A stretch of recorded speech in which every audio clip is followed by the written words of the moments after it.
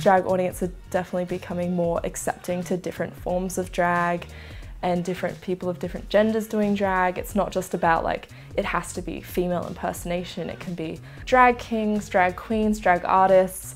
It can be clowns, it can be just stupidity. It doesn't have to make sense. It can be anything. And I think people are starting to realize that, so they're starting to accept it more.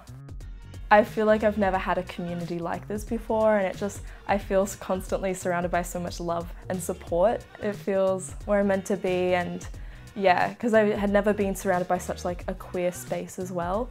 So to finally like be able to witness that in real life and not just on the internet like I did through all my teenage years, it was like eye-opening. And yeah, it's just filled with so much love and support, and everyone's just looking out for each other and wants the best for each other.